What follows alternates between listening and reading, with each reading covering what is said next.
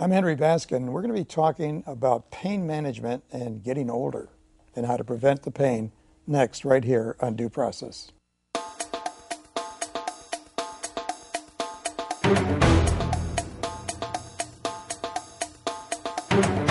Major funding for Due Process is provided by Meade Lexus of Southfield and Meade Lexus of Lakeside, offering a large selection of new and pre-owned certified premium vehicles. The population in our country is aging. The share of the U.S. population aged 65 and older is expected to increase from 13% in 2010 to 19.6% in 2040. The needs of the aging or elderly population are different. It's one of the reasons the geriatric specialty exists. Physical therapy is treatment focusing on improving a person's function. Occupational therapy is treatment focusing on helping a person achieve independence in his or her day-to-day life. Thank you. I'm Henry Baskin, your host for this edition of Due Process. We're going to be talking about pain management. We're going to talk about our aging population with two very skilled people. Denise Navarro, welcome to Due Process. Thank you. And Denise David, welcome. You are a physical therapist. Occupational therapist, and you're a physical I'm therapist. a physical therapist. What are the two disciplines? How do they interact? How do they work together? Well, with physical therapy, we want to get the patient educated, learning good body mechanics, making them able to become more mobile. From mobility, we want to get them into function. Okay, that's a brief description of what you do. It's a very brief. What about occupational? There's carryover, of course, between all the disciplines in therapy, but probably one of the most basic differences is that with occupational therapy, we look at the self and the roles that the self plays throughout the day, and that's henceforth how we got the name occupation. I know it sounds like we find people jobs, but we really don't. Right. Anything that we tend to do during our waking hours that is purposeful, that helps define us, it's a self-driven science. For example, somebody who is a sailor that might have had a knee injury, they would see a physical therapist first and then be referred to an occupational therapist to help them put all their body movement back together so that they can be functional in the arena that they need to be functional in. Okay, what is the clinical definition then of physical therapy? It's try to teach people how to manage pain or how to get rid of pain or avoid pain? Well, I think right now, with the aging population is what we're discussing, right. It is now into managing it. Mm-hmm. So when you get to that age, but even before, even the younger people, the students that come in, right. we want them to know now how to manage, use good body mechanics. Where does that core strength, because that's the big buzzword, core strength, where does it come from? Get the mobility they need to do to function, whether it's going back to a sport, whether it's the elderly to get out of a chair. How do they move to get out of a chair? Well, that's interesting. Let's take the case of someone who's had a hip replacement. Mm-hmm. I've seen arthroscopic surgery on knees for young kids, exactly. 17, 18-year-old kids. What do you do when they come in? They come in, first of all, you just can't walk in the door and say, give me physical therapy. No, they need to come in with a prescription. They're so we have a protocol. Yes, they are referred by their doctor. And there's protocols for the different surgery types they have. But our main purpose will be to get down swelling and pain immediately. Okay. So then we can progress to getting some strengthening and mobility. How do you motivate people to say, at the end of the day, you're going to feel better. At the end of the day, with your people, you're going to be able to get around your house without assistance. Healing is a process, obviously. We wish it would happen overnight, but right. It doesn't. The body has its own agenda.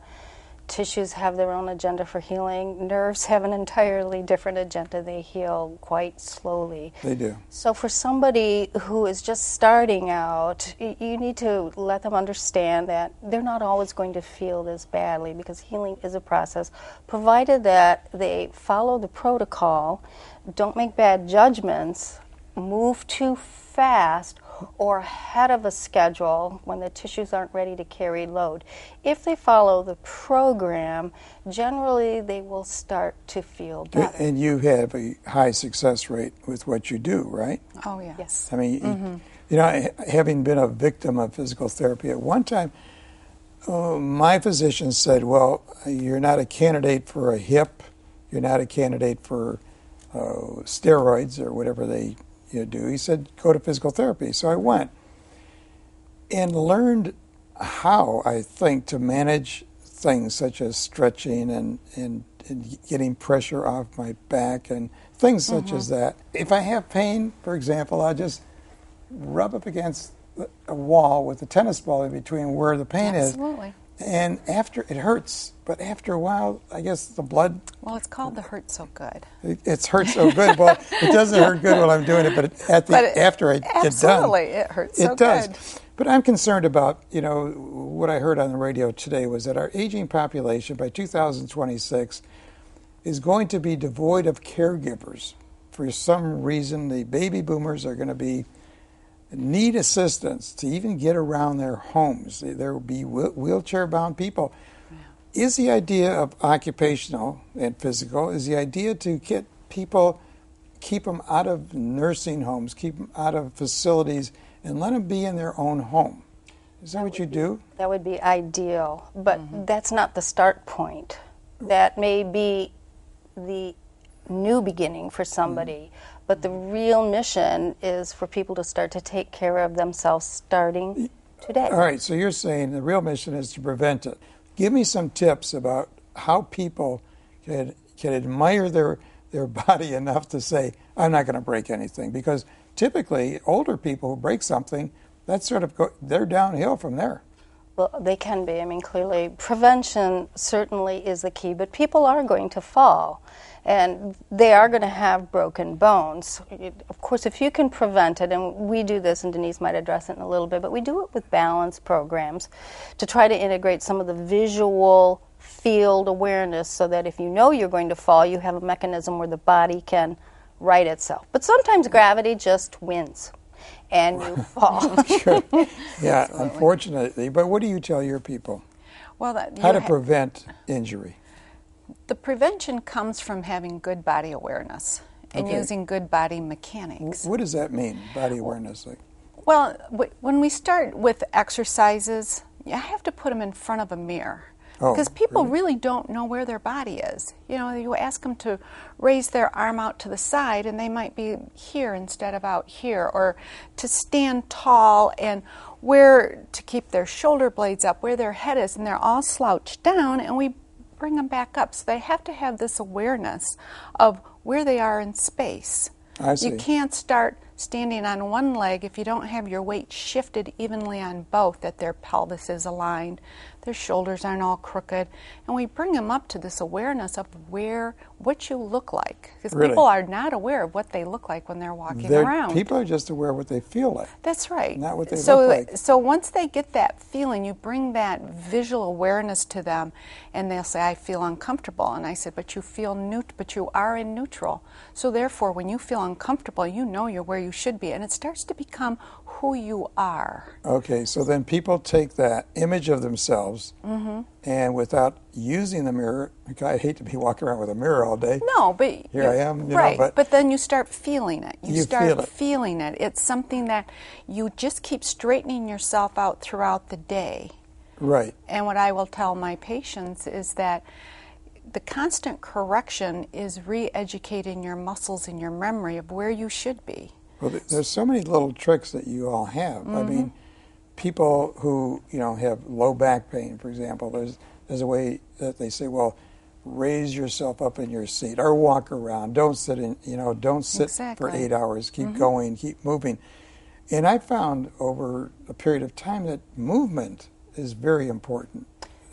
Movement is a key component, particularly with people that have very poor alignment. When we first get them in a good posture, it's not comfortable because those muscles have been on vacation, not holding them upright. So the goal is to try to teach them how to hold themselves upright.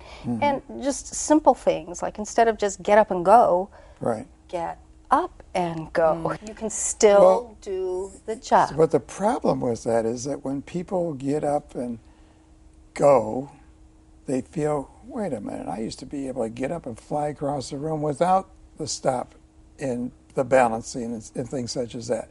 Right. Making people aware that they need balance. Making people aware that they're older than they think they are has to be important, because they're doing things they did when they were 20, but they shouldn't be doing them, I don't think. Well, we go into the education of modifying. We don't want anybody to stop exercising. We don't want to stop their activity. Right. But they may have to modify something. They might not be able to do as much, go as far as they did when they were younger, but we still want them to keep the activity going. Keep it going. I hear statistically they say, well, a 5-minute walk is better than a 10-minute walk. I mean, I don't know where it is, but my idea, I guess, would be that I would have these people just keep going until they can't anymore. I mean, I don't know if you prescribe that. No. Keep going, push yourself. No. You don't. You say don't push yourself. You build on it. So if you can't do something and you're exhausted in a half hour of doing something, and you're down for the next day, you've lost. Right. So maybe do it for 15 minutes, and then you're going to find I wasn't down the next day. Do it for 20 minutes. Oh, I still am not down the next day. Build your tolerance back up, but you don't want to do something to exhaustion. I mean, younger people in bodybuilding, you do things to exhaustion, but now we're talking a different age group. We want to keep them active. We want to keep their lifestyle. So if they're in the garden, they might not be able to do a 7-hour day gardening. Or they're going to have to break it down to 7 days. And they might have to use their knees instead of bending over. Well, and they'll find little ways to modify, maybe a little stool, some cushioning pads. You have to think of the things that you're going to need. You might need a pole to help get you up because you can't freely stand up. That's the problem. When you start walking around with a pole and people say, you're an older person. I didn't say walk away, but if you had it there. We have all kinds of vanity things. I agree. That is a big problem for us to have them break through the barriers. Well, yes. I mean, I've seen people with walkers or that cane that has 3 legs or something like that. But what are they called? They're called assistive devices. Well, that's a kind name for them. But that's what they are. Getting old and using a cane. But it's an assistive device, and I'll tell my patients, you can either use your assistive device to go out to lunch with your girlfriends, or you can stay home and sit in your chair. Not a good idea. Tell me about what do I do with a widow who's home and she can't stand up to cook her food. She can't get to the refrigerator and do what she wants to do. How do you teach these people? Is that part of occupational therapy? That is a big part of occupational therapy. I mean, clearly, having an occupational therapist go in to do a home assessment is paramount. Okay. The most important issue is that somebody's safe. Well, tell me about that. Someone goes in and does a home assessment. For example, you're talking about the bath rails and bars and things like that? Throw rugs on the floor, simple things like, can you even reach up into a cabinet safely? Hold on for a second. We're going to take a break. When we come back, I want you to tell me more specifics about home safety, because it seems to be that there's an accident in the home more often than there is an accident anywhere else. We'll be right back. We're on Due Process, talking about how to make you feel better. Stay tuned. Legal referrals and more information on this and other related topics are available on our website at www.dueprocess.tv. There you'll find information on today's program, helpful hints to legal issues, support materials, and lawyer referrals. You can also stream previous episodes of Due Process. Let's take a look at what you think. I believe that taxpayers should not have to pay for individuals who have physical or occupational therapy. Yeah, I guess anything to help the elderly. And funding should probably come from maybe public sources. Yes, they should definitely include, as the insurance rate is very high. Obamacare, hopefully a lot of health issues will be resolved in the future. Hey, we're back on Due Process talking about feeling better. I could just say all together, occupational therapy, physical therapy is about feeling better. You talk about a home inspection, helping people get rid of things that they might trip on, fall on, and things such as that. You know that commercial that says, "Hell, I fell and I can't get up," and they call this thing. Is that true? Yes, absolutely. I mean, I had a patient a number of years ago who did not have a device, and she did fall and laid on the floor for 3 days. What do you mean? She couldn't roll over? No, she had fractures. She couldn't move without pain, and it wasn't until a family member realized they had not heard from this person for a while and went to her home, and poor thing was laying on the floor with a broken hip. She was an arthritic to begin with, but she did not have any recourse where she could call for help. Well, give me some tips for people. You know, one thing I would like to interject is that I think that they should walk around their house with their cell phones. Absolutely. I mean, Yes. be somewhere where your cell phone is, so you can call for help. But go ahead, give me some other tips. I think that's a very smart tip because See that? that's I a just good one. happened to think about that. We both have had patients that with hip fractures had to crawl to a phone to call for help, and the Right. pain must be excruciating. Wow. Whereas clearly, as we said earlier, prevention is really the key. So Give me we some ideas about the household, because you said Medicare used to pay for this. Medicare used to pay for a home assessment, and we're not certain. I don't think it's paid for anymore. No longer. Okay. Tell me some specific things for people to do. Can you walk in a door safely without tripping over the door jamb? Do you have hand railings to even get up if you have a porch where you can literally give yourself a little bit of mobility independence rather than trying to navigate up steps on your own? Once you're in your home, how well can you move about? Do you have throw rugs that can be a hazard? Most falls in the home are generally in the bathroom, but there are falls elsewhere. Why are they in the bathroom? Because of the tiles, or People come out with wet feet if they're in the shower. They don't think about using a bath mat or drying yourself off in the shower first to make sure you're not going to slip on a wet floor. I think about this all the time. I used to just vault up and down steps. Now I use a handrail. I've just trained myself to use a handrail. It takes to go up steps. a millisecond of a slip for months of rehabilitation. So clearly prevention is the key.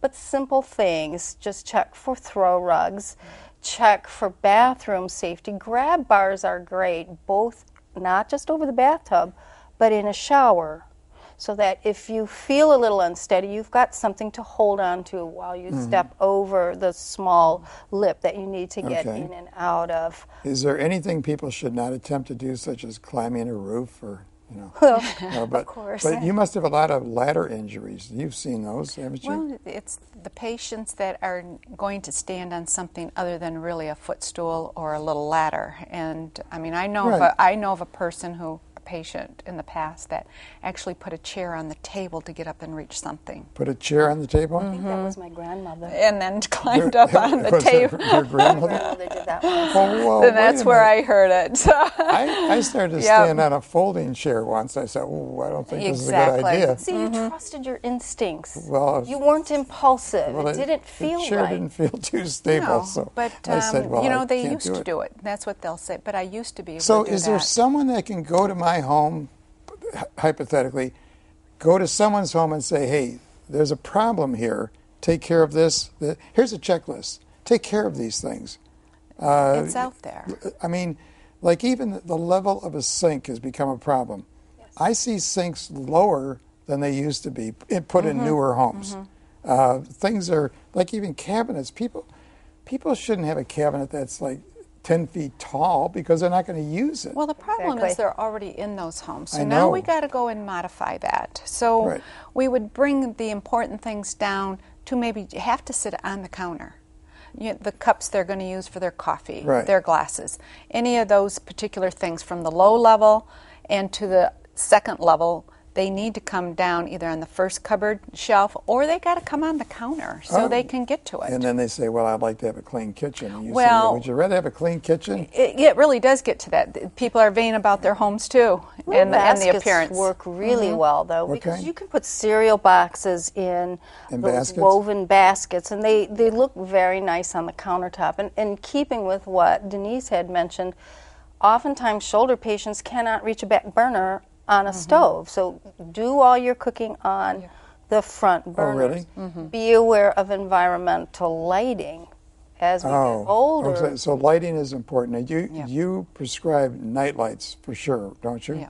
I use them in my house all the time. Right. The ones around the base of the walls. I mean, that's an imperative, right?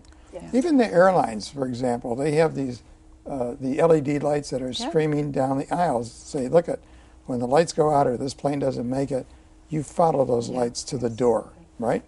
You want people to do that, do you not? I mean, that is just intelligent thinking. So there's prevention and there's care, and then there's information that is learned by you. Give them.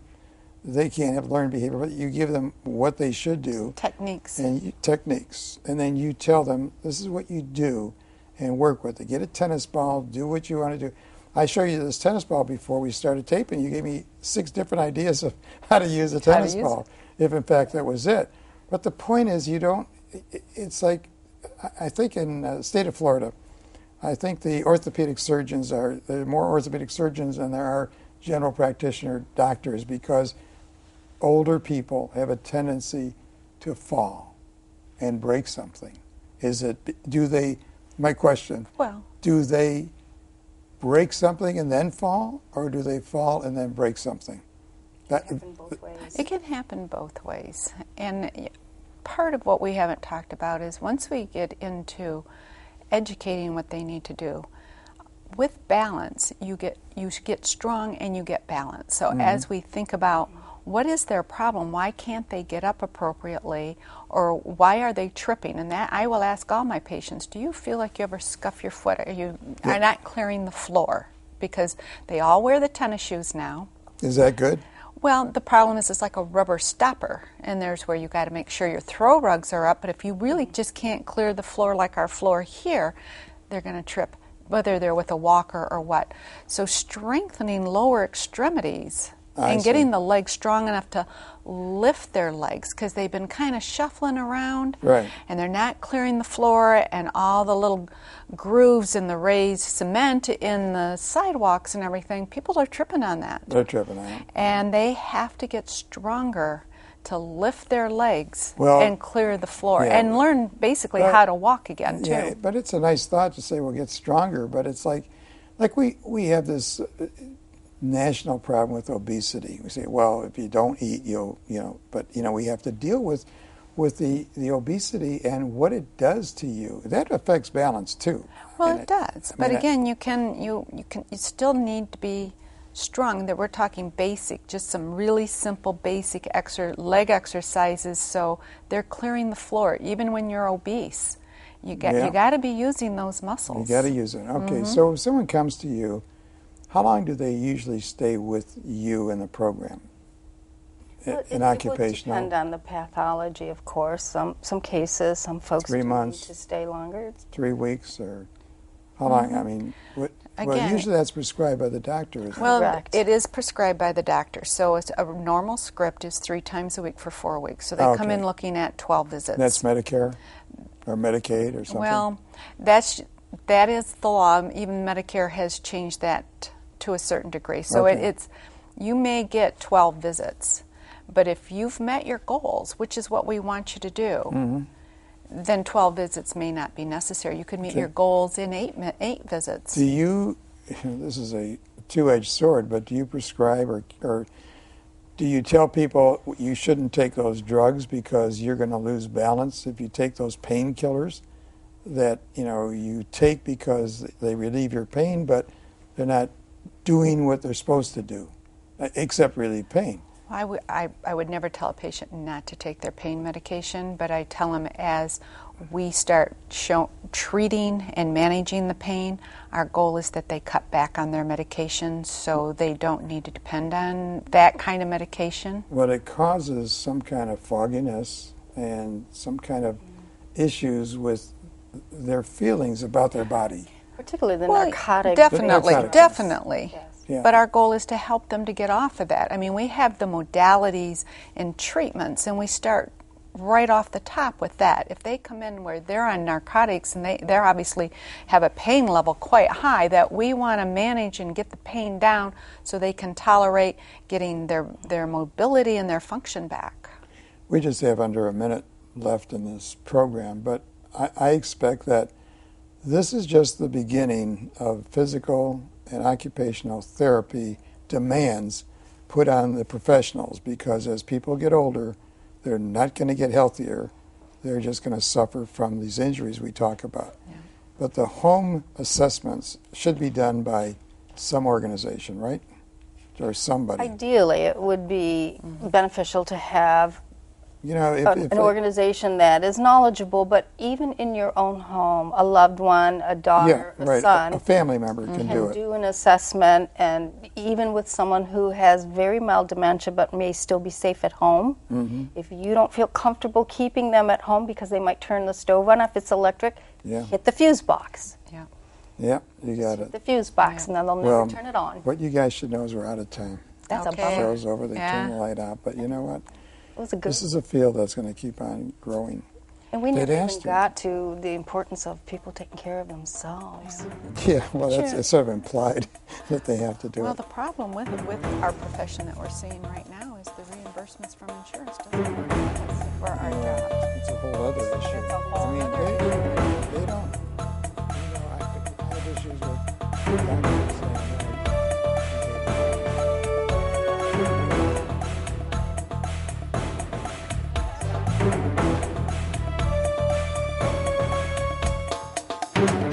Major funding for Due Process is provided by Meade Lexus of Southfield and Meade Lexus of Lakeside, offering a large selection of new and pre-owned certified premium vehicles.